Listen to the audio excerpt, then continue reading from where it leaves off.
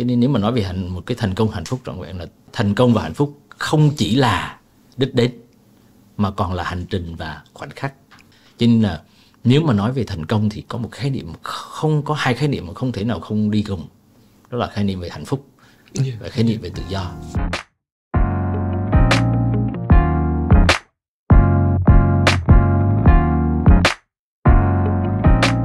Xin chào mọi người quay lại với EduStation, mình là Hùng Võ, là host của chương trình.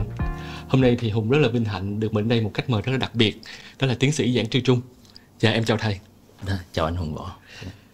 Thầy ơi, giống như là em và thầy vừa mới có trao đổi nhanh với nhau á, thì cái chủ đề hôm nay em muốn trao đổi và trò chuyện với thầy á, thì về chủ đề về cái chữ mà không chỉ người trẻ mà chắc là tất cả mọi người đều quan tâm, đó là thành công.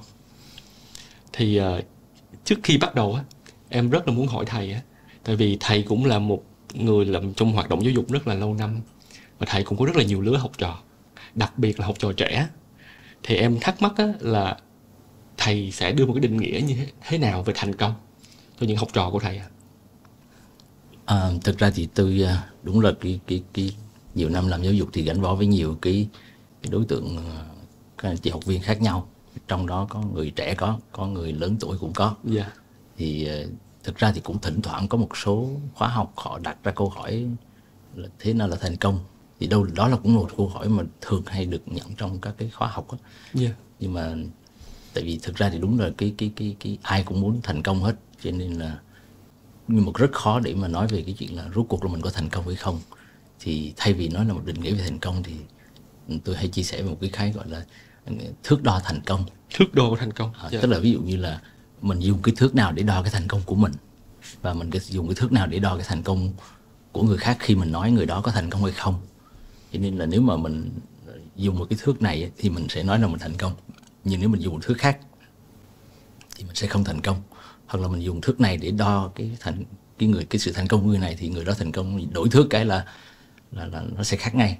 Cho nên là nếu mà đó là thành công trong từng giai đoạn hay trong từng công việc, nhưng mà nếu mà thành công về một cuộc đời á, thì chúng ta hãy nói là làm thế nào để đo cái thành công cuộc đời mình. Yeah.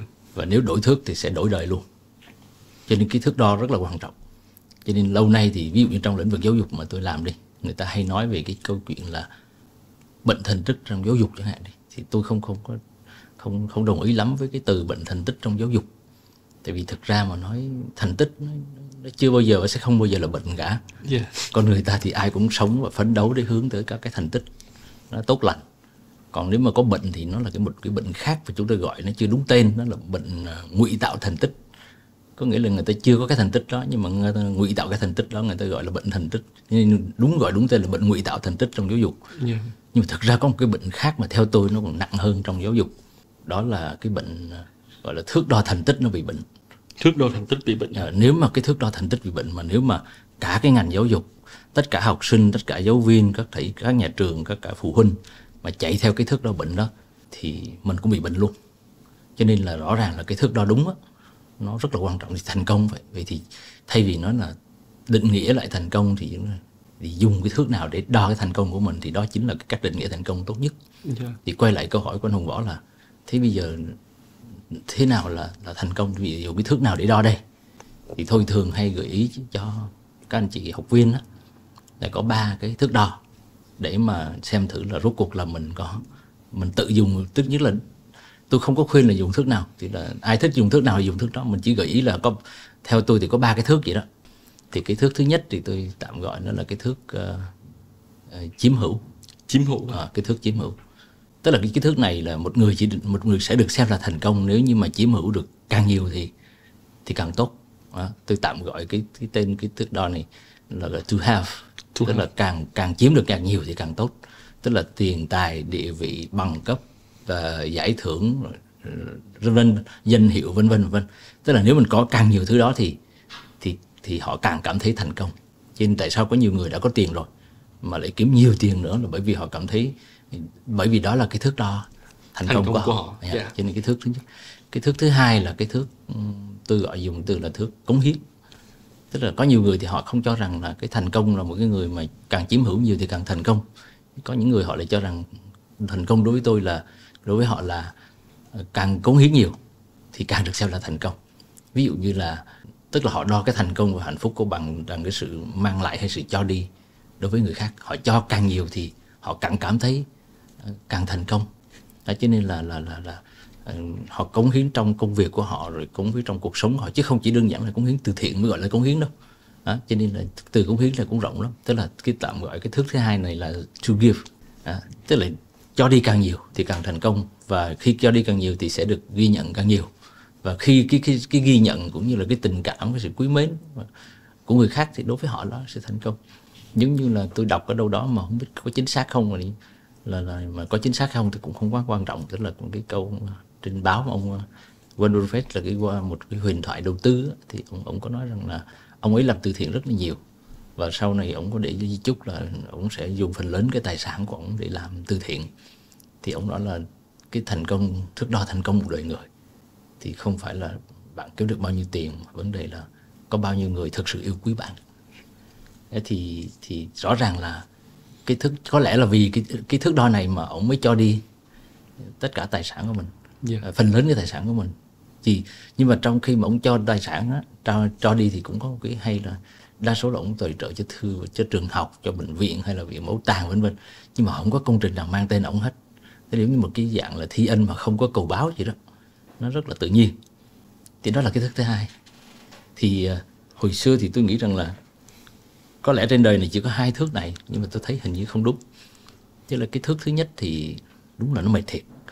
Thì lúc đó là mình sẽ bị tiền tài, địa vị, danh vọng, bằng cấp, giải thưởng nó đè lên con người và cuộc đời của mình, nhiều khi ngạt thở. Mình thấy mình không bằng ai hết, và mình cảm thấy mình, cho dù mình có thể đạt được nhiều thứ nhưng mà luôn luôn vẫn có thể cảm giác là thua cuộc. Ví dụ như cái thước thứ nhất rõ ràng là con người nô lệ rồi, tức là nô lệ cho tiền, cho quyền, cho danh hay một cái gì đó. Còn cái thước thứ hai á, thì cũng chưa chẳng là con người tự do, bởi vì nếu mình cống hiến nhiều mà nếu mà được ghi nhận thì không sao, mà nếu không được ghi nhận thì sẽ khổ vô cùng. Vậy thì có lẽ là cũng không hẳn là một cái thước đo tốt, nhưng mà cũng chưa chắc là thước đo của con người tự do. Vậy thì tôi có một cái thước thứ ba để gợi ý cho các anh chị học viên, đó là tức là thay vì đo cuộc đời mình bằng chiếm hữu, bằng cống hiến, thì hãy đo cuộc đời mình bằng cái cách sống của mình. Cách sống à? Dạ. Tức là trong tiếng Anh tôi có tạm dùng cái từ là to be, tức là to have, to give và to be. Tức là đối với cái thước thứ ba này thì những người mà chọn cái thước thứ ba này họ sẽ tìm kiếm thành công và hạnh phúc của mình dựa trên cái cách làm người của họ, dựa trên cách sống của họ, và họ sống theo cái cách đó, và họ tự do với đó, với điều này. Nó khác như thế nào với cái thước 1 và thước 2 thầy? Cái thước 1 và thước 2 thì đâu đó thì cái thước thứ hai thì thước 1, thước 2 vẫn là con người nô lệ, chưa phải là con người tự do. Và cái thước thứ ba chỉ là con người tự do. Tức là mình phải làm sao đó để mình khai phóng bản thân mình, không ngừng khai phóng bản thân một cách liên tục suốt đời. Và trong hành trình đó mình sẽ chọn cho mình một cách sống, và sau đó họ cứ sống theo cách của mình, cứ sống theo cách mà mình đã chọn, cứ làm người theo cách mà mình muốn, và đó mới là cái đỉnh cao của thành công. Và lúc đó thì họ mới có thể tìm được cái sự tự tại bên trong con người của mình. Nhưng mà với cái thước thứ ba này thì tôi thấy rằng là họ cũng nhận được rất là nhiều thứ, không thua gì thước thứ nhất, thậm chí là nhận được nhiều hơn. Và thậm chí họ cũng có được cả cái thước thứ hai luôn, tức là họ vẫn được nhận được rất nhiều sự ghi nhận, rất nhiều sự tình cảm, tôn trọng, quý mến từ xã hội, từ người khác hay từ cộng đồng. Cho nên là cái thước thứ ba này là nó hội tụ được cả hai cái thước trên, nhưng đồng thời mình lại rất là tự do tự tại, mà không bị áp lực bởi sự ghi nhận của người khác, không bị áp lực bởi tiền bạc, quyền lực hay là danh vọng. Cho nên là rõ ràng là đây là một cái tôi hay nói đuôi là chỉ cần đổi thước là đổi đời. Cái ba thước này nó có thể tồn tại cùng một lúc không thầy? Hay là nó có một cái sự liên quan hay một cái sự mâu thuẫn như thế nào với nhau? Thực ra là ba thước này nó khác nhau. Có thể là cái thước thứ ba nó bao hàm cả hai cái thước trên, bằng cụ thể là mình cứ sống theo cách của mình, nhưng mà hai cái thước đầu sẽ là hệ quả của cái thước thứ ba này, chứ không phải mục đích. Còn đối với lại những người chọn thước 1, thước 2 á, thì cái đó, cái chiếm hữu hay là cái cống hiến hay là cái ghi nhận á, đó là cái mục đích của họ. Còn đối với người thứ ba này thì họ chiếm hữu bao nhiêu, họ được ghi nhận như thế nào, không phải là mục đích của họ, mà sống theo cách của họ mới là mục đích cao nhất. Và khi làm được điều này thì cái ghi nhận cũng không ít, mà cái mình nhận được cũng không ít. Có khi nào con người ta ở những giai đoạn khác nhau thì họ sẽ có những ưu tiên, những cái thước khác nhau không thầy? Ví dụ như là có thể là ở cái độ tuổi 20-30, khi mà người ta vẫn còn muốn là khám phá, vẫn muốn đeo đuổi những cái em gọi là những yếu tố bên ngoài. Cái thước thứ nhất á, gọi là sự chiếm hữu á, là mình có công việc như thế nào, mình có địa vị ra sao, mình có nhà không, có xe không, rồi sau đó khi người ta ở độ tuổi sau 35-40 chẳng hạn, thì khi người ta có một sự đủ đầy rồi, thì cái thước đo số 1 á, nó không còn đủ, và nó không có thể là một cái kim chỉ nam để hướng người ta đi về phía trước nữa, thì người ta sẽ quan tâm nhiều đến cái thước thứ hai hơn. Thì em không biết là ở những giai đoạn khác nhau thì người ta sẽ có những cái thước đo khác nhau không thầy? Theo cái logic thông thường như vậy đó, cái giống như người ta nói là đầu tiên khi mình còn trẻ, mình không có gì hết thì mình phải tập trung vào cái thước thứ nhất. Khi mình có thước thứ nhất, mình cảm thấy đủ đầy rồi thì mình nghĩ đến chuyện cống hiến, nghĩ đến chuyện ghi nhận. Rồi sau đó thì khi mà cống hiến ghi nhận cũng đủ rồi, lúc đó người ta cảm thấy người ta sống quay về với bản thân mình, và để mới là đó một cái cấp độ 3 của hạnh phúc. Nhưng mà tôi thì tôi không nghĩ vậy. Người ta có thể sống với lại cái thước thứ 3 ngay từ khi còn nhỏ, chứ không phải chờ đến, hay là chứ đừng nói là khi còn trẻ hay là khi thành công. Tại vì thực ra sống theo cách thứ 3 thì họ cũng sẽ có được cả cái thứ nhất và thứ hai mà. Tôi nói ví dụ thôi. Cái cuốn sách của tôi thì tôi có đưa một cái câu chuyện gọi là 3 cấp độ hạnh phúc trong công việc. Tức là tôi kể một cái câu chuyện một cái ông thầu khoán. Cái ông thầu khoán thì khi ông đi ông chuyên môn đi sửa nhà, đi xây nhà cho người ta, thì ông mới gặp được một ông Việt kiều. Thì ông nhận cái công trình là sửa cái nhà cho cái ông Việt kiều đó. Cái ông Việt kiều này về nước thì là ông về nước cũng lâu rồi, thì ông cảm thấy ông hơi khá thất vọng với các cái dịch vụ khi mà ông sống ở Việt Nam so với khi ông sống ở nước ngoài lâu năm. Thì ông cũng thuê một ông thầu khoán đến sửa nhà cho ông, nhưng mà nói thiệt là ông cũng không có kỳ vọng gì nhiều. Thì khi sửa xong nhà rồi thì ông thầu khoán đến nhà thì ngay lập tức là trả tiền cho cái ông chủ thầu. Nhưng mà rất là bất ngờ là ông chủ thầu ông trả lời là khoan, ông vui lòng đi xem hết tất cả các hạng mục công trình này cái đã. Nếu mà cảm thấy cái ông ok với tất cả các hạng mục công trình mà ông thấy được á, thì lúc đó tôi sẽ nhận tiền. Thì ông thầu khoán rất là ngạc nhiên là tại sao không ngờ là cũng có những cái người cung cấp dịch vụ lại có tâm như thế. Tức là ông đi xem hết tất cả các hạng mục công trình, sau ông cực kỳ hài lòng. Rồi sau đó không những trả tiền công mà còn trả tiền thưởng cho cả cái ekip làm cái công trình của ông. Thế thì qua cái câu chuyện này mới thấy rằng là tôi mới đưa ra cũng có 3 cấp độ hạnh phúc trong cái công việc này. Cái cấp độ thứ nhất á, là con người ta hạnh phúc nhất khi nào? Khi đi làm thì đầu tiên nhất là người ta hạnh phúc nhất là khi mà nhận được tiền. Tại đi làm để kiếm tiền thì khi nhận được tiền thì không thể không hạnh phúc. Đó. Cái gì được gọi là to have đó. Cái hạnh phúc cấp độ 2 là gì? Là khi mình nhận được tiền nhưng mà lại được người ta cảm ơn, được người ta ghi nhận, được người ta quý mến, thì cái hạnh phúc đó sẽ nhân lên. Thì tôi gọi cái hạnh phúc này là hạnh phúc cấp độ 2. Còn cái hạnh phúc cấp độ 3 thì nó lớn hơn nữa. Đó là không những là được trả tiền, rồi được sự tôn trọng, quý mến, tin tưởng của người khác.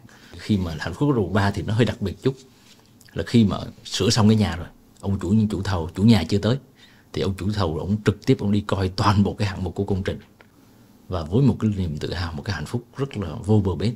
Tại vì khi ông nhìn cái nhà, ông thấy cái gì? Ông thấy một thứ rất là quan trọng. Đó là ông thấy con người của ông, cũng được thấy lương tâm chức nghiệp của ông, và ông tự hào về cái con người đó. Tức là tự hào về chính mình. Bởi vì cái ngôi nhà mà ông vừa sửa đó nó hiện thân cho cái lương tâm chức nghiệp của ông trong đó. Và cái đó là hạnh phúc cấp độ 3, là hạnh phúc lớn nhất. Nhưng một cái điều lạ lùng thế này. Tức là cái hạnh phúc thứ nhất là được trả tiền, hạnh phúc thứ hai là được ghi nhận, hạnh phúc thứ ba là được làm mình. Thì trong 3 cái cấp độ hạnh phúc này á, thì cái điều mà ít ai để ý đó là cái hạnh phúc cấp độ cao nhất là nhận đầu tiên. Tại vì lúc đó rõ ràng là chủ nhà chưa có tới, ông tự đi xem, tự ngắm, rồi xong tự hạnh phúc. Mà cái hạnh phúc đó chỉ có trời biết, đất biết, và chính ông biết thôi, không ai biết hết.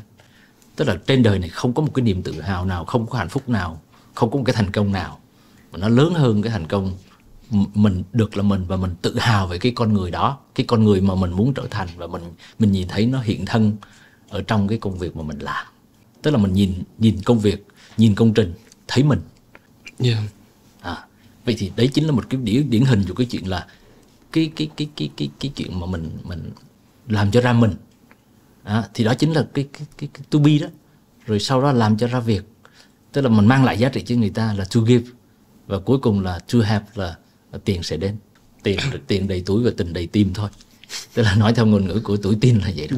Nhưng mà trước khi mà tình đầy tim và tình đầy túi thì nó phải là chính mình trong cái công việc đấy. Và khi mình nhìn cái căn nhà đó, liệu mình có tự hào về con người của mình không, hay là mình phải hổ thẹn với con người của mình. Cho nên là cái thước thứ ba đó, thước đo thành công thứ ba, thì trên đời này á, phải nói, nếu mà nói về thước thành công á, có thể mỗi người sẽ có một cách diễn đạt khác nhau, mỗi người có một giai đoạn trưởng thành khác nhau, mỗi người sẽ có một cái nhận thức khác nhau. Nhưng mà đâu đó trong cuộc đời này tự chung lại, có thể gọi tên được, có thể không gọi tên được. Trên đời này không có một cái hạnh phúc nào, không có cái thành công nào lớn hơn là thành công và hạnh phúc của một con người tự do. Và cái thước thứ ba, cái thước đo thứ ba chính là thước đo thành công của con người tự do. Em cảm ơn thầy. Thật ra là qua cái phần chia sẻ của thầy thì em có nảy ra 2 câu hỏi. Câu hỏi thứ nhất là em đặt trong trường hợp thôi, là giống như là cái người thầu xây dựng trong cái câu chuyện của thầy á. Nếu mà ảnh làm rất là hết tâm, ảnh cảm thấy là cái sản phẩm, là cái ngôi nhà xây xong là nó rất là trọn vẹn tâm huyết của ảnh cảm thấy ảnh thật sự là sống hết mình, là chính mình trong cái công việc đó. Nhưng trong trường hợp nếu mà ảnh không nhận được sự ghi nhận thì sao thầy? Đó là câu hỏi thứ nhất của em. Câu hỏi thứ hai của em đó là, vậy với tư cách một nhà giáo dục á, thì làm sao để mình có thể hướng học sinh của mình, học viên của mình quan tâm nhiều hơn đến cái thước đo thứ ba, cái thước đo của chuyện là được trở thành chính mình và thật sự là con người tự do đây? 2 câu hỏi này của anh Hùng là lớn á. Tức là câu hỏi thứ nhất là đúng là nếu như mình cố làm hết sức, làm tốt vậy đó, mà cuối cùng là người ta cũng không ghi nhận, mà tức là người ta cũng không trả tiền thưởng, thậm chí còn có khi còn quy tiền công, hay là cắt bớt cái tiền công của mình nữa, thì trên thực tế có không? Có. Nhưng mà tôi vẫn có một cái niềm tin trong cuộc sống á, là ví dụ như có 10 khách hàng đi, thì có thể chỉ 1 hoặc 2 khách hàng như thế thôi. Nhưng mà không thể vì 1-2 người đó mà mình không sống theo cách đó được. Cho nên là tôi không nói là tỷ lệ là bao nhiêu, nhưng mà tôi tin rằng là trong một cái xã hội mà thậm chí càng mất lòng tin á, nhiều người càng mất lòng tin á, thì cái người nào mà có được lòng tin á, thì họ lại càng nhiều cơ hội. Cho nên liệu là có nhiều người nói là vậy thì trong trường hợp này mình phải xác định cho rõ cái cách sống của mình trong khía cạnh này, tức là thật thà thẳng thắn thường thua thiệt, hay là thật thà thẳng thắn thường thắng to. Thì chứ không phải là chỉ có một trường phái. Có những người họ tin rằng thật thà thẳng thắn thường thua thiệt, và đó lý do vì sao họ không bao giờ thật thà. Dạy gì thật thà? Tại vì thật thà chỉ có thua thiệt thôi. Nhưng mà cũng có rất nhiều người tin rằng thật thà thẳng thắn thường thắng to. Nhất là trong một cái xã hội mà có quá nhiều người tin rằng thật thà thẳng thắn thường thua thiệt, thì những người mà thật thà thẳng thắn thường thắng to thì họ có thể thắng to thật. Em có thể có một cái phản biện ở đây không thầy? Có nghĩa là nhìn vô cái hiện trạng xã hội thì có thể là thẳng thắn thật thà thường thua thiệt, nhưng mà thẳng thắn thật thà mà kiên trì thì cuối cùng sẽ thắng to. Mình có thể nói được cái ý này không thầy? Được. Tức là rõ ràng là trong ngắn hạn thì có thể sai, có thể thua, nhưng mà về dài hạn thì không bao giờ sai và không bao giờ thua. Chứ khi mà đã nói về đức tin á, thì không thể nói về một giai đoạn ngắn được, mà phải nói về cuộc đời, nói về sự nghiệp. Có nhiều người họ làm không tốt thì vẫn thành công theo cách của họ, tức là ý là vẫn kiếm được nhiều tiền, vẫn cái chức to, vẫn tiền nhiều, vẫn quyền cao chức trọng. Trên thực tế là có, về lâu dài thì chưa chắc. Như ngày xưa thì người ta hay nói là đời cha ăn mặn, đời con khát nước, thì câu đó có thể bây giờ không còn đúng nữa. Tại vì bây giờ thời đại bây giờ là đời nào ăn mặn thì đời đó khát nước, và thậm chí tuần trước ăn mặn, tuần sau đã khát nước rồi. Tức là cái nhân quả nó rất là nhanh, chứ không như ngày xưa. Cho nên là rõ ràng là mình phải xác định cho rõ là cái điều mà mình làm á, thì nếu đó là một cái nói đức tin thì nó hơi có màu sắc tôn giáo, nhưng mà ở đây tôi chỉ muốn nói là cái niềm tin á. Nếu mình có một số cái tín niệm, tức là một số cái niềm tin đã được xác tín, mà nếu mà mình tin như thế thì chỉ cần sống như thế đã là lời rồi, chứ chưa nói là được thêm cái gì.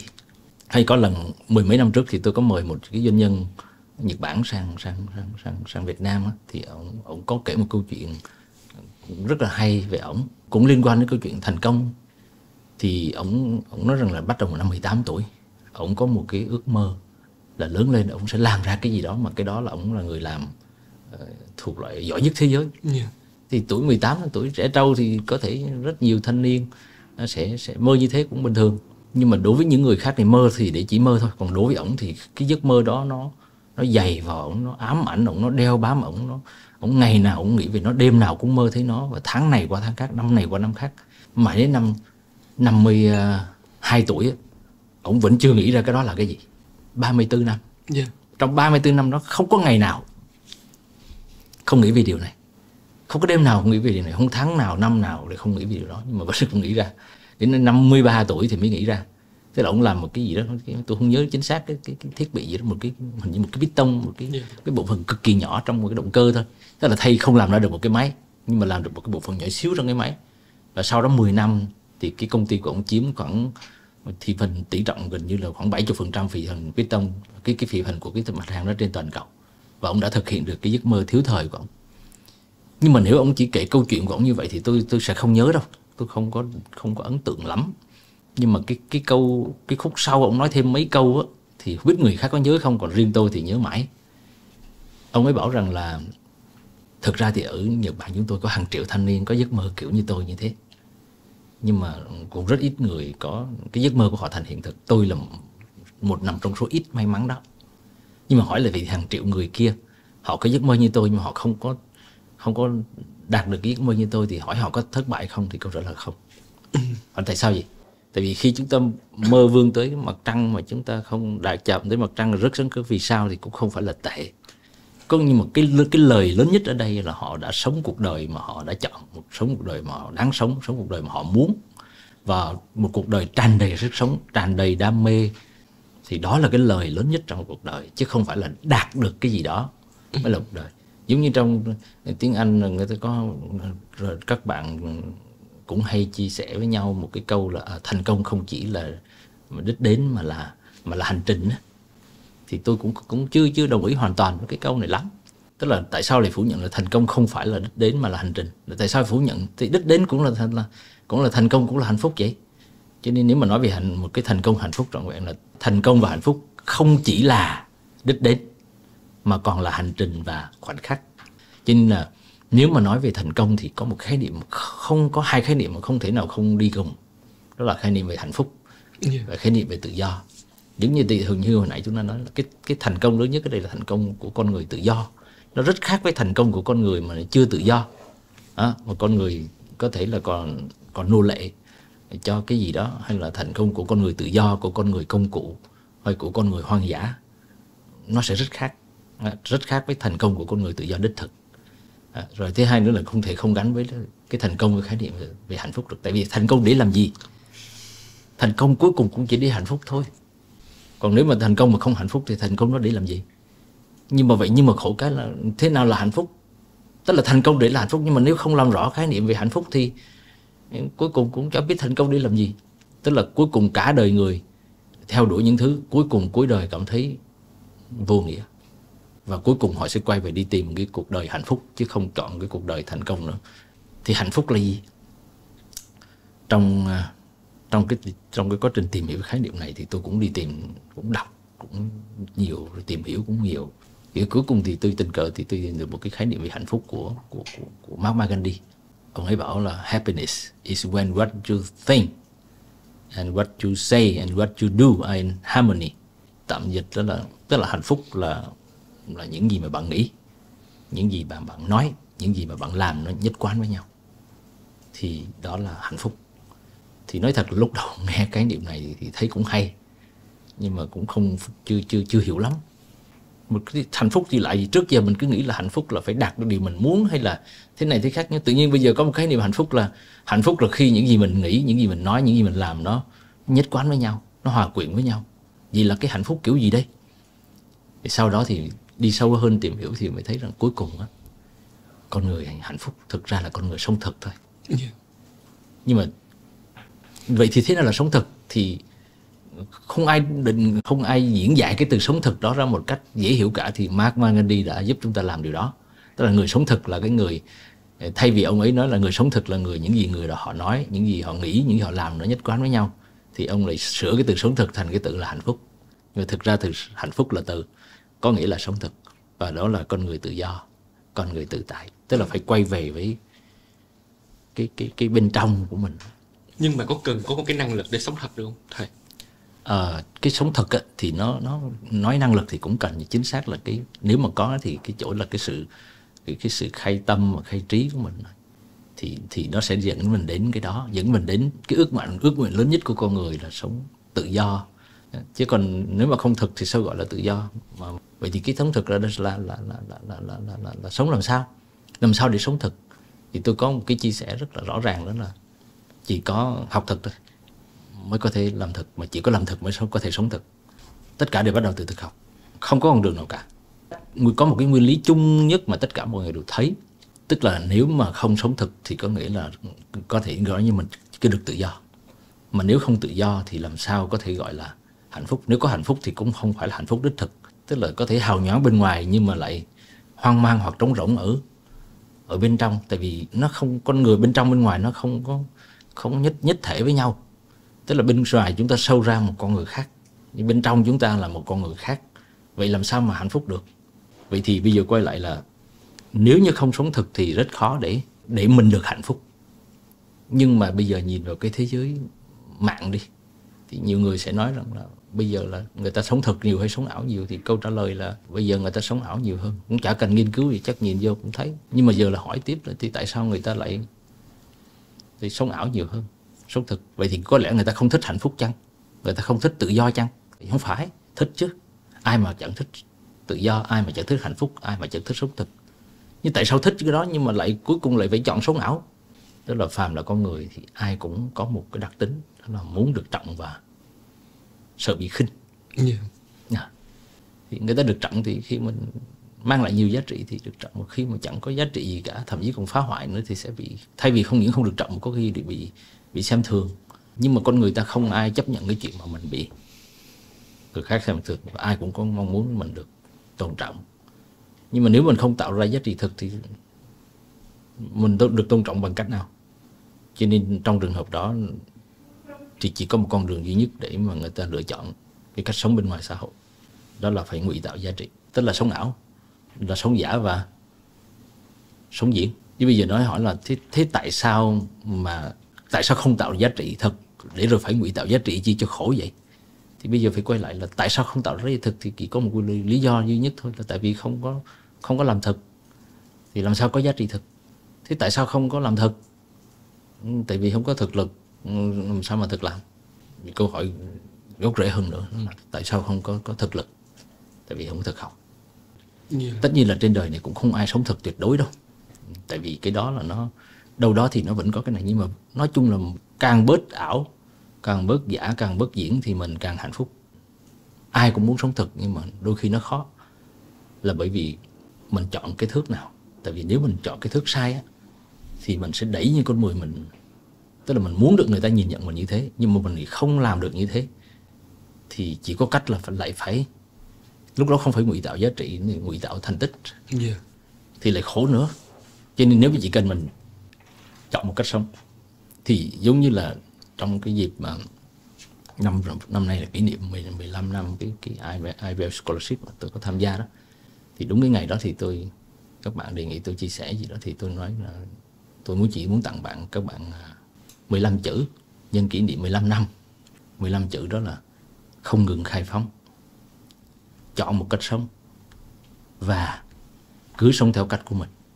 Với 15 chữ này nó bao hàm đầy đủ độc lập, tự do, hạnh phúc, thành công, tự tại, dấn thân, đủ hết. Nhưng mà 15 chữ này nếu bỏ đi một chữ thì nghĩa nó sẽ khác. Ví dụ như là bây giờ thì tôi cảm nhận thôi, không biết có đúng không. Tức là có nhiều bạn trẻ chỉ quan tâm đến 7 cái chữ cuối cùng. Cứ sống theo cách của mình đúng không ạ? Dạ, cứ sống theo cách của mình và bỏ mất cái 8 chữ đầu. Là đầu tiên nhất là không ngừng khai phóng. Tại vì nếu không ngừng khai phóng á, thì cái chuyện mình chọn một cách sống sẽ rất là rủi ro. Lúc đó mình sẽ chọn lộn thước. Mà nếu chọn lộn thước thì sẽ sống lộn đời. Bởi vì như tôi nói là đổi thước là đổi đời. Mà những cái thước này không phải là cái chờ trưởng thành, chờ có nhiều tiền rồi mới tìm ra, mà phải có những cái thước từ rất sớm. Cho nên là có thước rồi mới trưởng thành, chứ không phải trưởng thành rồi mới đi tìm thước. Cho nên là cái gốc rễ là nằm ở chỗ là mình phải làm sao mà quay về những cái giá trị rất là cơ bản của cuộc sống, của công việc. Cho nên là không ngừng khai phóng. Cho nên tại sao không ngừng khai phóng? Có nghĩa là đương nhiên không có khai phóng bản thân thì không thể nào mà tìm ra chính mình.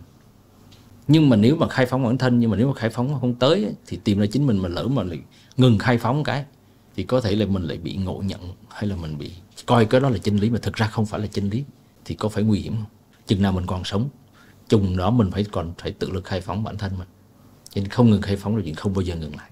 Mà khi mà càng khai phóng thì những cái niềm tin, những cái tín niệm mà mình có trong cuộc đời này, mình liên tục thách thức nó với mọi tư tưởng, với mọi giá trị, với mọi cái ý thức hệ từ bên ngoài, để mình xem thử rút cuộc là có đứng vững không.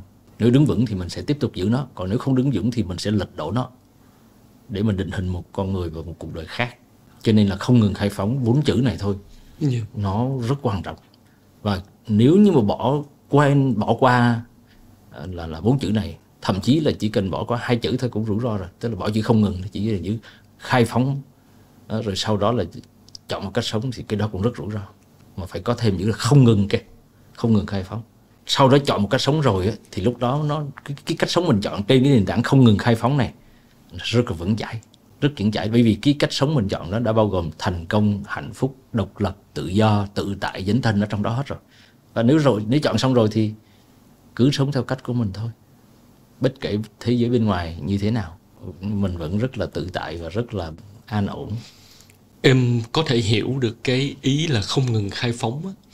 Nhưng mà em muốn hỏi thầy là nếu nói rằng cái hành động cái hành trình khai phóng đó là không ngừng, thì chúng ta không ngừng phải khám phá, chúng ta không ngừng phải tái khám phá, chúng ta không ngừng phải mở rộng cái thế giới quan, cái nhân sinh quan của chúng ta. Thì khi chúng ta không có cái hành trình không ngừng như vậy đó thầy, thì liệu rằng cái chuyện là chọn một cách sống của ban đầu á có cần thay đổi theo không? Ví dụ như trước đây mình hay nghĩ là cái cách sống mình là đúng, như là ok, tôi muốn tìm một cái sự an lạc cho cuộc sống của tôi có thể đi chọn lên một cái vùng núi, tôi sống ẩn dật. Nhưng sau khi tôi khai phá tôi cũng muốn tôi muốn thay đổi cách sống của tôi không chỉ là sống vì bản thân tôi nữa, tôi muốn có thể đem lại nhiều cái giá trị, nhiều cái lợi ích hơn cho cộng đồng. Thì cái em thắc mắc là khi mà mình không ngừng khai phá như vậy á, thì liệu rằng cái chọn một cách sống của mình nó cũng cần thay đổi không? Chắc chắn. Tại vì khi mà đã không ngừng khai phóng mà mình cảm thấy cái cách sống của mình mình đã chọn trước đó nó bị thách thức hoặc nó không phù hợp, lật đổ nó liền. Và mình chọn định hình một cách sống mới dựa trên một cái nền tảng khai phóng mới của mình. Nhưng mà có một điều là nếu mà như vậy thì con người sẽ rơi vào một cái rủi ro rất lớn. Đó là cứ lâu lâu là khai phóng, rồi sau lâu lại thấy một cái chân lý mới, lúc đó lại chọn cách sống mới, và lúc đó lại cứ sống theo cách của mình. Và đến cuối đời cuối cùng mình cũng chả biết là rốt cuộc là cái cách sống của mình chọn nó có ổn không. Và lúc đó là cho dù không ngừng khai phóng và chọn một cách sống mà cứ sống theo cách của mình, nhưng mà vẫn cảm thấy hoang mang, không có tự tại. Đó là lý do mà em muốn quay là cái câu hỏi thứ hai mà dang dở lúc nãy của em với thầy á. Thì trong cái giáo dục có phải là mình cần chuẩn bị cho các bạn một cái hệ thống niềm tin, hệ thống giá trị, hệ thống ước mơ, hệ thống động lực sống không thầy? Tại vì khi mà có cái hệ thống á, khi mình có cái gốc vững vàng thì cái khả năng mà mình cái chuyện mà lệch hướng hay thay đổi hay là thì nó cũng sẽ khó khả năng diễn ra hơn. Chính xác. Cho nên cái vấn đề nằm ở chỗ là vậy thì bây giờ làm sao đi tránh cái rủi ro. Tức là giáo dục ở đây gồm có 2 phía.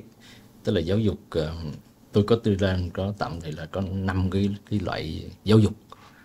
Tức là 5 cái loại giáo dục để định hình một cái con người của bản thân mình đó. Bất kể người đó là ai, mình phải tận dụng 5 cái giáo dục này cho thật tốt để mà mình giáo dục bản thân mình liên tục trong cái không ngừng khai phóng đó. Thì cái loại giáo dục thứ nhất là gia đình, cái thứ hai là nhà trường, cái thứ ba là xã hội, cái thứ tư là bạn bè, cái thứ năm là tự thân. Tức là 5 cái loại giáo dục này nó sẽ định hình cái con người của mình. Đối với người mà sau 18 tuổi thì tự lực khai phóng là quan trọng. Nhưng mà trước khi để nói về cái điều này để mà mình quay lại rồi làm sao để bớt phải thử sai, cái câu hỏi chính xác ở đây là làm sao để con người ta phải bớt phải thử sai trong cái lựa chọn cách sống của mình. Tại vì chọn một cách sống rồi cứ sống theo cách của mình, mà sau đó không ngừng khai phóng rồi đổi cách sống liên tục, và cũng không biết rốt cuộc là cách sống nào đúng, làm cho mình, đấy chính là cái vấn đề mấu chốt của giới trẻ, nhất là các bạn trẻ đang hoang mang hiện nay. Thì tôi đưa ra một cái bối cảnh xã hội. Đầu tiên là chúng ta hiểu về bối cảnh xã hội. Thì có một cái, tôi vẫn hay mô tả cái thế giới này bằng 3 từ mà suốt 15 năm nay vẫn chưa có thay đổi cái mô tả đó. Đến bây giờ nó vẫn đúng, có lẽ là nhiều năm nữa vẫn tiếp tục đúng. Tức là chúng ta đang sống trong một cái thế giới biến động, chóng mặt và khôn lường. Tức là nó đầu tiên nhất là nó biến động khủng khiếp luôn. Hay là biến động không phải biến động bình thường mà biến động chóng mặt, và thứ ba nữa là khôn lường, tức là không biết đi theo hướng nào. Và 3 cái từ này thì nó dẫn đến ba cái hệ quả cũng rất là khủng khiếp của cái thời đại mình, của cái thời đại mà chúng ta đang sống, không phải Việt Nam mà là trên toàn thế giới luôn. Thì cái 3 cái hệ quả từ 3 cái từ này là gì? Thứ nhất là mọi giá trị đều bị thách thức. Thứ hai, nhiều cái chuẩn mực bị đảo lộn, và nhiều cái niềm tin bị đổ vỡ. Thì đó là 3 cái hệ quả mà chúng ta thấy rất rõ ràng. Tức là lúc đó là con người ta bây giờ, nhất là các bạn trẻ, là liên tục cứ tưởng là rồi, là hóa ra rồi, tưởng là rồi, hóa ra. Tức là rốt cuộc là không biết thế nào rồi, không biết tin vào cái gì luôn. Tại vì có rất nhiều thứ là sáng đúng chiều sai, ngày mai lại đúng, rồi anh em lúng túng rồi không biết làm sao. Tức là nó rất rối luôn. Cho nên là không phải là mình không muốn tin vào điều gì đó, mà nó rất khó để tin. Bởi vì tin xong rồi mình cảm thấy hình như nó không đáng tin, rồi rốt cuộc là giải quyết chuyện này làm sao. Cho nên là không ngừng khai phóng, chọn một cách sống rồi cứ sống theo cách của mình. Nhưng mà nếu mà cứ kiểu này á, thì chắc là khai phóng rồi chọn một cách sống, đổi mỗi năm một cách sống, rồi cuối cùng nếu mà sống đến 90 thì chắc là 90 cách sống thì chắc chịu không nổi đâu. Vậy thì có cách nào để mình có thể chọn một cách sống từ sớm, và có lẽ là hy vọng rằng cách sống nó sẽ ổn. Về cho dù mình có khai phóng 1000 lần, 1 triệu lần đến nữa thì cái cách sống nó vẫn ổn định cho đến cuối đời không? Có cách nào làm được chuyện đó không? Thì đó là điều ai cũng muốn. Vậy nếu mà thứ nhất là có cách nào làm được điều đó không, thì tôi nghĩ là cũng có thể. Mình vẫn cứ tiếp tục không ngừng khai phóng thôi. Nhưng mà vậy thì trong một cái thế giới biến động như vậy thì nếu mà gọi cái thời đại mà chúng đang sống là thời đại gì, thì có nhiều người nói là thời 4.0, rồi nhiều người nói là thời đại số, rồi nó rất nhiều cái tên gọi cho cái thời đại này. Nhưng mà ở góc độ của một cái người mà làm văn hóa và giáo dục ấy, thì nếu cho tôi gọi tên cái thời đại này là gì thì tôi chỉ gọi nó bằng 2 chữ thôi, là thời hoang mang. Tức là cái thời hoang mang, tức là đi tìm cái giá trị sống, đi tìm cái nguyên tắc sống, đi tìm cái niềm tin của cuộc sống trong cái thời hoang mang. Nó khó vô cùng so với ngày xưa. Ví dụ như ngày xưa thì ông bà mình bảo là làm sao để tâm bất biến giữa dòng đời vạn biến. Mà tôi thấy hàng ngàn năm trước xã hội cũng đâu có thay đổi gì lắm đâu, mà ông bà mình nói là làm sao để giữa dòng đời vạn biến. Thì nếu mà câu đó mà áp dụng với thời đại bây giờ là phải sửa lại chút xíu. Tức là làm sao để tâm bất biến giữa dòng đời tỷ biến. Tức là cái mức độ biến nó khủng khiếp hơn nhiều. Thì bây giờ thì phải tìm cho được cái cách định hình cái giá trị của mình, mà những giá trị bền vững trong cái thời hoang mang đó, không phải bây giờ và mãi sau này. Em có một cái thắc mắc là bởi trong cái thời đại mà mọi thứ nó thay đổi quá nhanh, rất nhiều thứ bị lật lại, những nhiều thứ được định nghĩa lại, thì có phải là rất là dễ dàng khiến con người, đặc biệt là người trẻ thầy, dễ chọn thước đo thứ nhất, thước đo của sự sở hữu và chiếm hữu? Bởi vì nghe thì có vẻ là nó dễ dàng đo lường được, dễ dàng chạm được, dễ dàng thấy được. Còn cái mà khó nhất cái thầy đó là thước đo thứ ba. Cả hai thước sau được thật sự là trở thành chính mình, có nghĩa là mình là chính mình như thế nào. Đặc biệt ở cái tuổi 20-30 em, thật ra em nói ngay cả em bây giờ đã là 37 tuổi rồi, nhưng mà cũng cảm giác là vẫn còn đang học khám phá chính mình vẫn còn định nghĩa lại bản thân mình. Thì làm sao các bạn 20-30 ấy thầy có thể chọn cái thước đo của sự tự do, thước đo là được trở thành chính mình? đúng như cái chính xác là vậy. Chỉ là giống như hồi nãy tôi nói là bây giờ không phải là đặc biệt là các bạn trẻ, và thậm chí có một số người không còn trẻ nữa thì người ta hay nói đùa là thiếu niên lâu năm chẳng hạn, hay là thanh niên lâu năm chẳng hạn, thì làm sao thì thực ra thì tôi có chia sẻ, tức là có rất nhiều người bày tỏ cái sự băn khoăn, mà tức là những người không quan tâm đến chủ đề này thì mình chưa dám nói, nhưng mà có rất nhiều người cực kỳ trăn trở, cực kỳ là đau đáu với chuyện này đối với bản thân mình á, thì là có cái cách nào để gỡ cái nút thắt này. Tức là không phải là mình các bạn không muốn. Ví dụ như là cái thước thứ nhất á, là cái thước thứ nhất là không cần phải đào tạo, không cần phải giáo dục, không cần phải học hành, cái đó là bản năng. Con người sinh ra là dễ hướng đến cái đó, bởi vì nó dễ thấy, dễ nhìn và dễ chạm, và đó cũng là lẽ tự nhiên của con người thôi. Giống như con người có giấc mơ giàu sang vậy đó, tức là nhưng mà có kẹt cái là nhiều khi giàu mà không sang đó. Nhưng mà có rất nhiều người không giàu nhưng mà vẫn sang. Vậy thì cái giàu thì đo bằng cái nào, sang bằng đo bằng cái gì? Tại vì rõ ràng nếu mà nói như cái cách nhìn chung của xã hội thì người ta vẫn hướng đến cái giấc mơ giàu sang thôi. Tức là muốn biết một người có giàu hay không, hãy nhìn vào cái túi tiền của họ. Nhưng mà muốn biết một người có sang hay không thì phải nhìn vào cái gì đây? Đó, tại vì giấc mơ giàu sang là giấc mơ chung của con người mà. Vậy thì nhìn vào cái gì đây? Nhìn vào một cái túi khác, là cái túi văn hóa. Đó, túi tiền thì chỉ cân đo đong đếm dễ thấy, tài khoản nhiều, bao nhiêu nhà, bao nhiêu xe, bao nhiêu tài khoản là thấy liền. Nhưng mà cái túi văn hóa thì khó nhìn thấy, nhưng mà không phải là không nhìn được. Đó, thì cái túi văn hóa của một người thì được đo bằng cái gì? Thì thông thường đấy, ví dụ như đặc biệt là đối với những người mà làm kinh doanh chẳng hạn, thì có một cái thước, có một cái cách để rất là dễ đo cái túi văn hóa của họ. Đó là nhìn vào cái cách kiếm tiền và cái cách xài tiền của họ. Thì đó chính là nó biểu hiện rõ nhất cái văn hóa và con người của họ. Tại vì con người mình như thế nào mình sẽ làm ăn như thế, con người mình như thế nào thì mình làm sếp như thế, con người mình như thế nào mình sẽ làm việc như thế, con người mình như thế nào thì mình sẽ làm cha, làm chồng, làm mẹ, làm con như thế. Tức là cuối cùng nhất vẫn như quay lại cái thước thứ ba đó, tức là mình định hình một cái cách sống, một cái cách sống của mình, và mình cứ sống như thế. Cách sống ở đây chính là khi mà định hình cái cách sống, cách làm người của mình rồi thì tất cả mọi cái khác. Giống như tôi trong cái cuốn sách của tôi thì mỗi lời mở đầu tôi có nói là tôi trích dẫn câu nói của Jean-Jacques Rousseau, một triết gia vĩ đại thời khai sáng á. Ông ấy bảo là tất cả mọi người trên thế gian này thì đều làm một nghề duy nhất thôi, đó là nghề làm người. Còn tất cả những nghề khác là nghề phụ thôi. Nhưng mà thực ra để hiểu cái đó thì rất khó. Thì sau đó thì tôi cái cuốn sách thì tôi đã lý giải cái chuyện đó là thực ra thì là làm việc cũng là làm người, làm dân cũng là làm người, làm anh cũng là làm người, làm con cũng là làm người, làm sếp cũng là làm người. Tại vì tức là mình phải định hình cái cách làm người của mình, sau đó những cái khác sẽ mình đi theo đó.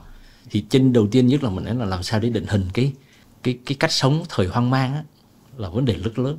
Thì đấy, thì đầu tiên nhất là cách sống là nó có, nếu người ta nói là đầu tiên nhất là không phải người ta không có khả năng chọn ra cách sống hay là khai phóng, vì người ta không quan tâm đến chủ đề đó. Thì bây giờ muốn quan tâm thì đầu tiên nhất là nếu như cái đó thì có ích lợi gì cho cuộc đời sự nghiệp của tôi không? Câu trả lời là có. Thì nếu có quan tâm thì lúc đó người ta mới tìm hiểu, mà tìm thì sẽ hiểu thôi. Đó là sở dĩ không hiểu là vì không tìm, tại sở dĩ không tìm là vì cảm thấy không có lý do để tìm, chứ không phải là không tìm được hoặc là tìm mà không hiểu. Cho nên cái gốc cái chỗ là tôi thấy nó chả liên quan gì với tôi hết. Cho nên nhiệm vụ của giáo dục, cho dù là giáo dục gia đình, nhà trường, xã hội hay bạn bè hay tự thân, thì phải hướng về cái chuyện là giúp người ta cảm thấy là muốn tìm, và đã tìm thì sẽ hiểu, và hiểu được rồi thì sẽ tìm cái đó, không phải là cái gì đâu quá ghê gớm. Ví dụ như tôi thấy có rất nhiều người mà hồi xưa tôi ở quê á, thì tôi được gặp được những người ông, người bà, người bác mà họ không có ăn học gì, không có cơ hội ăn học, thậm chí nhiều người trong số họ là mù chữ. Nhưng mà cái cách sống, cách làm người của họ cực kỳ chắc, cho dù mình đói đấy. Nhưng mà ví dụ cái gì mình đóng cho hợp tác xã là đóng đầy đủ, không có thiếu đồng nào hết. Mặc dù trong nhà này không có gì ăn hết. Tức là rõ ràng là có trong những hoàn cảnh rất là khó khăn, nhưng mà họ vẫn giữ được cái cách sống mà họ đã chọn. Mà họ chỉ là người mù chữ thôi. Chứ nói gì bây giờ, giới trẻ bây giờ ai cũng học đại học hết, rồi ai cũng đọc Đông Tây Kim Cổ hết, và cái tiền mua sách thì cũng không phải là quá đắt, rồi trên mạng cũng miễn phí rất nhiều. Nhưng tôi nghĩ là nếu nó khó thì có lẽ là những người ở quê mà tôi gặp á, thì chắc có lẽ chẳng ai định hình được cách sống của họ hết. Nhưng mà trên thực tế tôi thấy rất nhiều người làm được điều đó. Họ rất là vững chãi trong rất là nhiều cái hoàn cảnh ngặt nghèo. và họ giữ được cái cách sống và cách làm người của họ. Hay là quay lại cái thời cổ xưa đi, có rất nhiều người á, khi mình xem mấy cái phim cổ trang của Trung Quốc á, tôi thấy lâu lâu họ nói một số câu mà tôi thấy nó buồn cười. Tức là ví dụ như câu là quân tử trả thù 10 năm chưa muộn, thì mình thấy cái câu đó nó làm sao á, đã muốn làm quân tử thì không được trả thù mới đúng. Nhưng đằng này là thật ra là họ không muốn trả thù đâu, nhưng mà chẳng qua vì họ muốn làm người quân tử cho nên họ mới trả thù. Cho nên là rõ ràng là nếu việc định nghĩa là cái chân dung người quân tử thì tự nhiên nó sẽ khác. Tức là vì đó, nếu là quân tử thì không có trả thù, thì lúc đó họ nói rằng là vì tôi muốn làm quân tử nhưng tôi không thèm trả thù. Thì nó khác với cái ý thức hệ là quân tử trả thù 10 năm chưa muộn, hận thù là ung thư tâm hồn rồi. Nhưng mà câu đó còn chưa ghê. Có một câu khác mà gần như phim cổ trang nào cũng nghe thấy, mà nó là một cái ý thức hệ cực kỳ đáng sợ. Đó là thù này không trả, thề không làm người. Mình ngồi mình nghĩ, đã làm người thì là đã trả thù thì làm sao mà còn là con người nữa. Con người thì đâu có trả thù. Lấy ân báo oán thì oán sẽ tiêu tan, mà lấy oán báo oán thì oán chết chồng. Cho nên là mình ngồi nghĩ là có lẽ là người ta cũng không thích trả thù đâu, nhưng mà tại vì người ta muốn làm người á, cho nên người ta buộc phải trả thù để được làm người thôi. Vậy thì mình phải định nghĩa lại cái cách sống và cách làm người của mình, thì lúc đó mình sẽ không trả thù nữa. Cho nên là mình phải định nghĩa, quay lại cái chỗ bàn này. Vậy thì làm sao để định hình cái cách sống thời hoang mang, định hình lại những giá trị sống, những cái nguyên tắc sống của bản thân mình trong thời hoang mang. Còn nếu không định hình được thì trong một cái cơn bão hiện nay này, mọi thứ sẽ bị lật đổ. Ví dụ như là hiện nay tôi thấy đọc báo, tôi thấy có một số cái trào lưu của giới trẻ Trung Quốc nó cũng tràn về Việt Nam. Ví dụ như cái trào lưu thang ping nhé, tức là gì đó gọi là nằm thẳng, tức là bon chen mệt quá mà cuối cùng cũng đấu không lại ở ngoài kia. Thế là thay vì là bon chen tiếp thì quyết định là không làm gì cả, tức là nằm thẳng, ăn ít hoặc là đói cũng được, nhưng mà không bon chen nữa. Thì trong trường hợp này thì khi mà nằm thẳng như thế thì họ cũng có một cái cách để bảo vệ mình, là thì bon chen làm gì, cuộc sống có bao nhiêu đâu mà phải bon chen khổ sở như thế. Ăn ít cũng được nhưng mà nó tự tại.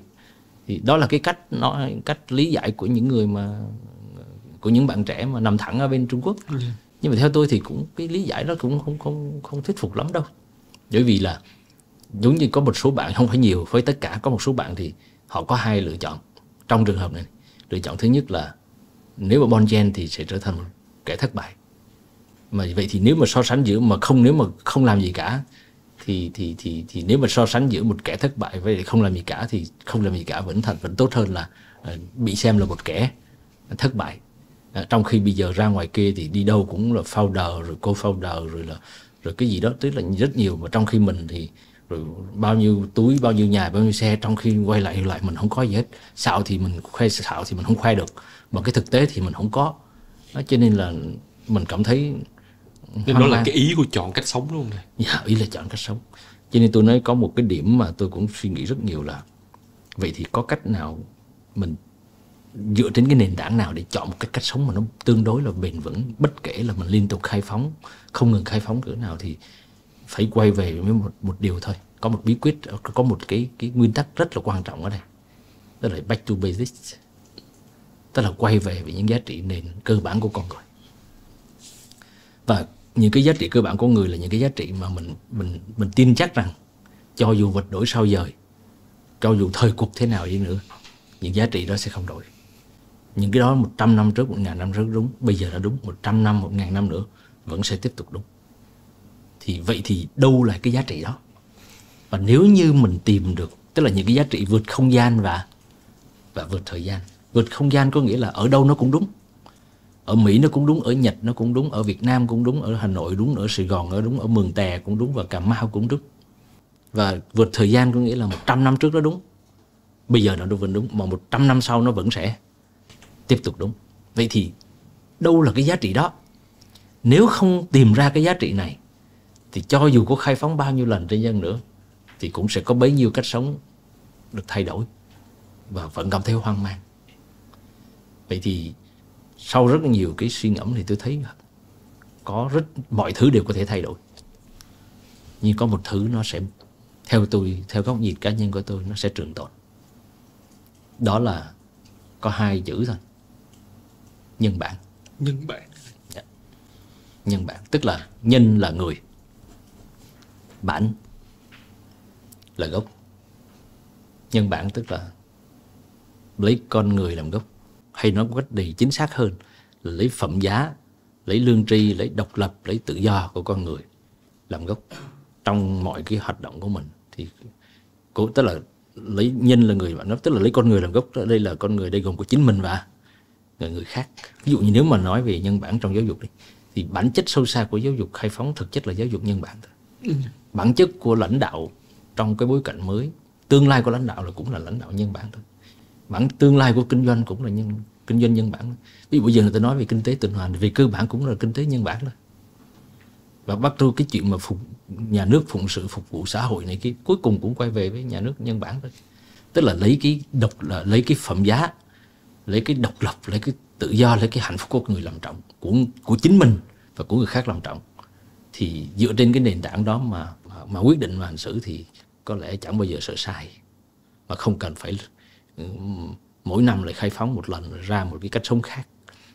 Cho nên nếu như cái cách sống của mình bất luận là gì, mà nếu như mình nó không nhân bản lắm, thì tôi e rằng là cách sống nó sẽ không có bền vững. Giống như cái cách kinh doanh nào, cho dù nó thành công vang dội lẫy lừng bao nhiêu tôi không biết, nhưng nếu cái mô hình kinh doanh nó mà không dựa trên nền tảng nhân bản, tôi cũng không tin nó là bền vững. Tức là mọi thứ đều sẽ bị lật đổ, mà lật đổ rất nhanh.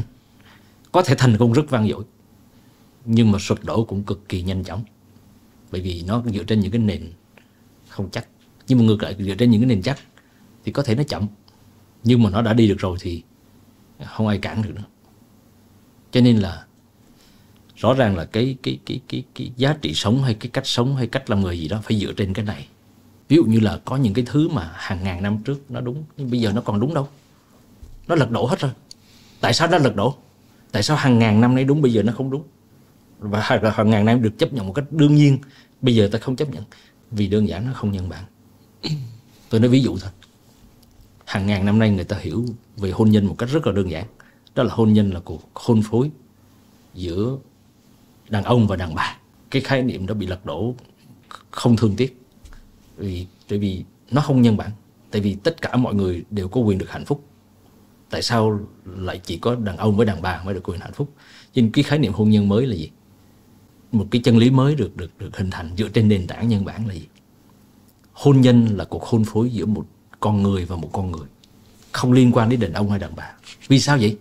Bởi vì tất cả mọi người sinh ra đều có quyền bình đẳng và tạo hóa ra cho họ những quyền không ai có thể chối cãi được. Đó là quyền được sống, quyền tự do và quyền mưu cầu hạnh phúc.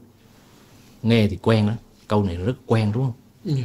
Đó là trích dẫn trong cái tuyên ngôn độc lập của Hợp Chủng Quốc Hoa Kỳ, trong cái tuyên ngôn nhân quyền của Cộng hòa Pháp, và được trích dẫn một cách cẩn thận trong tuyên ngôn độc lập của Việt Nam Dân Chủ Cộng Hòa do cụ Hồ đọc.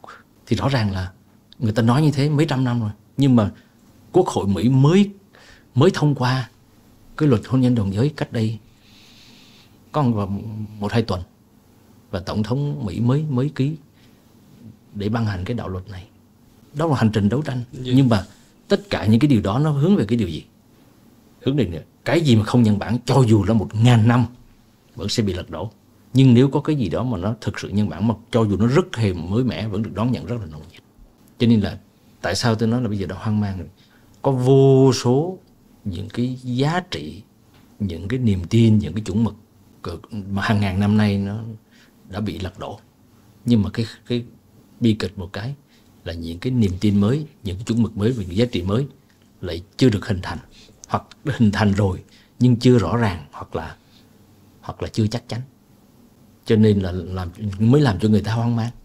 Vì vậy thì bây giờ quay về hoang mang thì bây giờ phải làm sao để tìm được sự vững chãi ở bên trong, chứ không phải là cứ không ngừng khai phóng chọn một cách sống rồi cứ sống ra của mình là không hoang mang. Chưa chắc, vẫn cứ hoang mang như thường. Nếu như cái khai phóng nó không hướng về những giá trị, những cái giá trị phổ quát và những nguyên lý trường tồn đó, thì phải hướng về cái đó. Cái là quay về, hay nói một cách ngắn gọn hơn là quay về với những giá trị cơ bản nhất của con người. Giống như là nói về rộng hơn của cái thế giới ngày nay ấy. Từ hàng ngàn đời, hàng lịch sử của loài người, hàng ngàn nhiều ngàn năm nay, Cho đến cái thế kỷ thứ 18 là thế kỷ ánh sáng, con người ta được khai sáng và hướng người ta đến tự do. Đó, tức là từ con người nô lệ đến trở thành con người tự do, và cuối cùng thế giới phát triển như vũ bão trong thế kỷ thứ 19 để qua thế kỷ 20. Nhưng mà khi mà thế giới phát triển một cách vũ bão xong thì người ta bắt đầu lại quên mất, bắt đầu dần dần rời xa những cái giá trị cơ bản của con người. Và bây giờ xã hội như chúng ta thấy, thế giới đang đang cực kỳ phức tạp. Chúng ta đang sống trong một thế giới cực kỳ phức tạp. Kể cả bất cứ một quốc gia nào, người ta say mê trên chiến thắng. Người ta từ cái thế giới nô lệ trở thành thế giới tự do, và từ thế giới tự do người ta tiến thẳng lên thế giới hoang dã, và người ta lại ngỡ đó chính là tự do.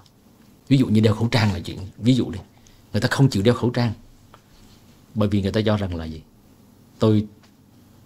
cơ thể của tôi, con người của tôi do tôi quyết định, tôi không sợ bệnh nhưng tôi không đeo khẩu trang, đó là tự do của tôi. Nhưng điều đó không đúng, đó không phải là tự do. Một cái người tự do đích thực được khác với tự do hoang dã. Con người tự do đích thực là gì? Đó là cái tự do của mình không được phương hại đến tự do của người khác. Anh có thể không sợ bệnh, nhưng anh đeo khẩu trang không phải là để bảo vệ anh. Đeo khẩu trang là để bảo vệ người khác. Anh có thể không sợ bệnh, anh có thể không sợ chết, nhưng người khác sợ. Anh không thể lấy cái tự do của mình để xâm hại tự do của người khác. Cho nên anh phải đeo khẩu trang vì anh không được phép xâm hại hay làm phương hại đến người khác. Không thể được là đó. Cho nên rõ ràng là một cái chuyện nhỏ thế thôi, nhưng mà người ta vẫn khó khăn là vì nó không đi từ cái gốc. Cho nên là nhưng mà ngược lại những cái tư tưởng của phương Tây khi về đây ấy, thì đôi khi có rất nhiều cái đúng, nhưng có rất nhiều cái chúng ta đón nhận một cách rất là nồng nhiệt. Nhưng mà thực ra cái đó lại không phải là tự do, mà nhiều khi nó lại hoang dã. Cho nên là có một cái ranh giới rất khác giữa hai cái khái niệm này. Thì cho nên là để mà chúng ta không phải giới trẻ, giới không trẻ gì cũng vậy thôi. Tức là trong cái hành trình không ngừng khai phóng thì mình phải không ngừng làm cái chuyện là phải có khả năng được minh định rất cao trong cái thế giới hoang mang này. Minh định được cái chuyện đúng sai, phải trái, chân giả, thiện ác, chính tà, để mà cái gì nên đáng trọng, cái gì đáng khinh, cái gì nên theo, cái gì nên ủng hộ, cái gì không nên ủng hộ. Thì đó là một cái nội lực á, mà cái hành trình khai minh này là cái không ngừng thôi. Yeah. Thực ra trong cái thế giới đang thay đổi như vậy thầy, thật ra mình có một cái lời khuyên cụ thể nào cho những bạn ở độ tuổi 20 mấy không? Những cái bạn mà gần như bây giờ cái môi trường các bạn ấy học tập thật ra phải là tự thân nè và từ xã hội nè, thì các bạn ấy nên làm gì? Các bạn ấy nên suy nghĩ và tiếp cận những cái điều gì để mà các bạn ấy có thể có một cái thước đo thành công phù hợp, để các bạn ấy có thể đỡ những cái áp lực đồng trang lứa, peer pressure, đỡ cái cảm giác gọi là FOMO, có nghĩa là cảm giác là bị lạc khỏi cái dòng chảy hiện tại. Thực ra thì tôi không phải là lời khuyên, nhưng mà tôi nghĩ chia sẻ cái góc nhìn của mình để các bạn tham khảo thôi. Ví dụ như nếu mà các bạn nói rằng là các bạn thích thành công, các bạn cứ thích thành công đi, không sao hết. Các bạn thích hạnh phúc, cứ theo đuổi hạnh phúc đi. Hay là các bạn thích tự do, các bạn muốn được tự do, cứ tự do đi. Nhưng mà trước khi cứ thành công đi, cứ theo đuổi thành công đi, thì cứ tự do đi, thì phải làm hai chuyện. Đó là phải định nghĩa lại thành công, phải định nghĩa lại tự do, rồi hãy theo đuổi nó. Còn nếu mà chúng ta theo đuổi một thứ mà nó không đúng hoặc là không phù hợp, thì không những không tốt cho mình, còn rất là tai hại cho những người xung quanh mình và cho cả cái cộng đồng mà mình đang sống nữa. Cho nên là theo đuổi thành công không có gì là không tốt hết. Giống như là thành tích thì chưa bao giờ và sẽ không bao giờ là bệnh. Cho nên đừng có nói bệnh thành tích. Chỉ có cái bệnh ngụy tạo thành tích thôi, hoặc là cái bệnh thước đo thành tích nó bị bệnh thôi. Thế nên đi mình theo đuổi cái thành công, mà nếu cái thước đo thành công nó bị bệnh thì mình sẽ có cuộc đời bệnh. Còn nếu như mà cái thước đo thành công mà nó đúng đắn thì mình sẽ có cuộc đời ngon lành. Cho nên cái thành công hay không, hạnh phúc hay không là nằm ở cái thước để mình đo nó. Đổi thước thì sẽ đổi đời thôi. Cho nên là như hồi nãy chúng ta nói, nếu mà chúng ta đi học hay là chúng ta đọc nhiều, không phải là để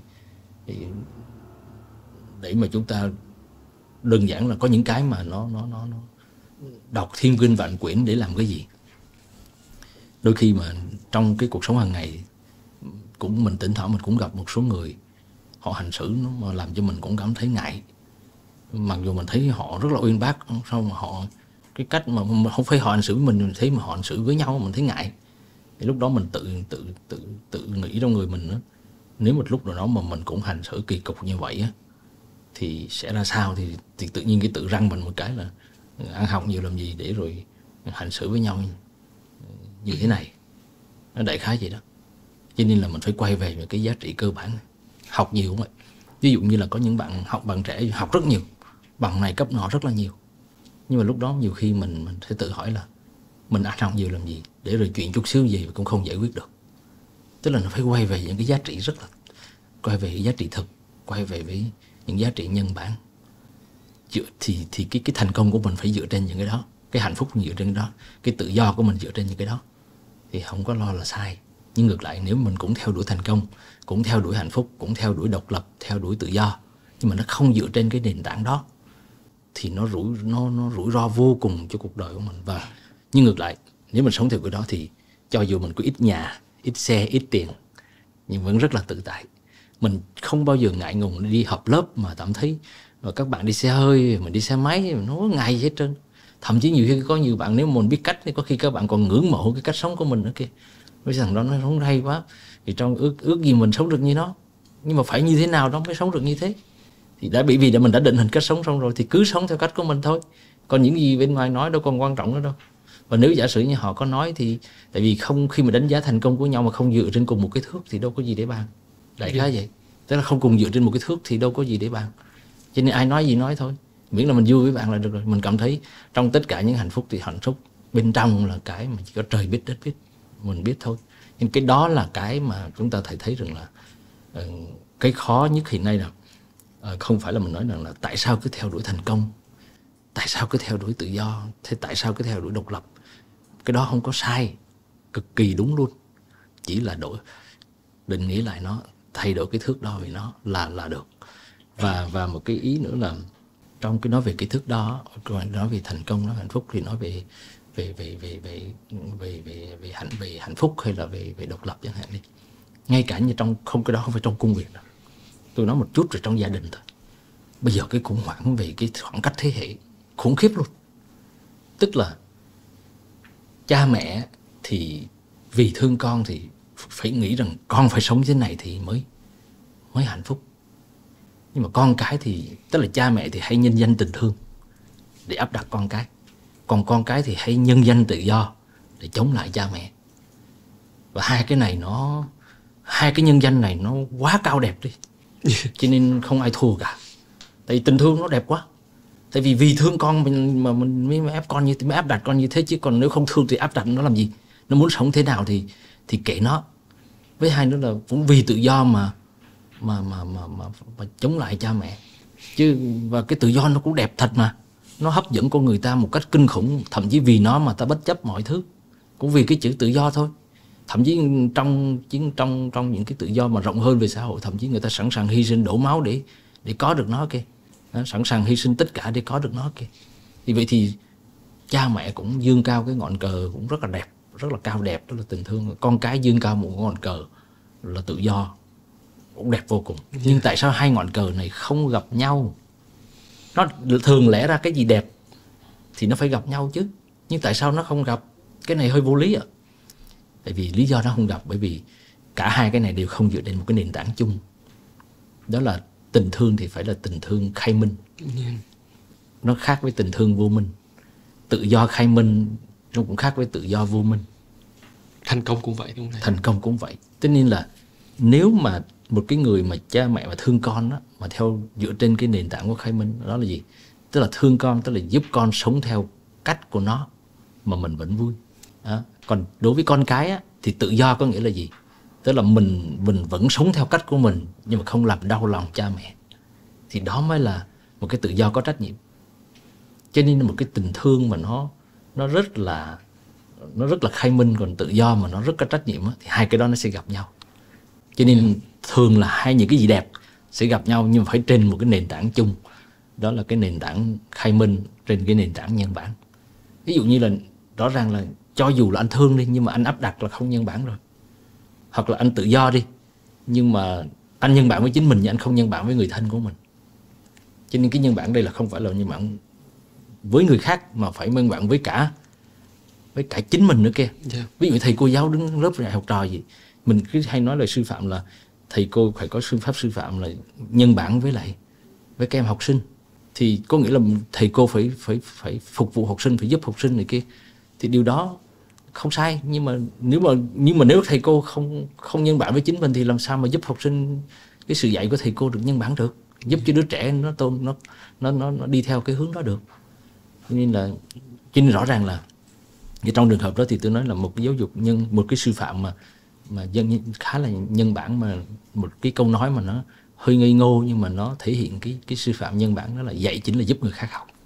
Nó đơn giản vậy thôi, nhưng mà đằng sau cái tuyên ngôn sư phạm đó là một cái nền tảng rất là sâu xa. Cho nên là quay về những giá trị cơ bản của con người. Em cảm ơn thầy. Em cảm ơn tiến sĩ Giản Tư Trung đã đến chia sẻ với em, với EduStation về câu chuyện thành công, câu chuyện của những thước đo thành công, câu chuyện của khai phóng, câu chuyện của sự khai minh, câu chuyện của tìm hiểu về bản thân và câu chuyện của sự tự do và sống thật. Em tin là thật ra trong một cái khuôn khổ một cái podcast 60 phút thì cũng rất là khó truyền tải hết những cái câu chuyện mà thầy muốn chia sẻ, nhưng mà em nghĩ là thầy cũng đã gieo những cái hạt mầm trong suốt cái buổi nói chuyện để mọi người có thể tìm hiểu thêm. Và rất là cảm ơn thầy đã dành thời gian cho tụi em. Rồi, cảm ơn anh. Cảm ơn các bạn trong ekip của EduStation, Vietcetera. Cảm ơn thầy.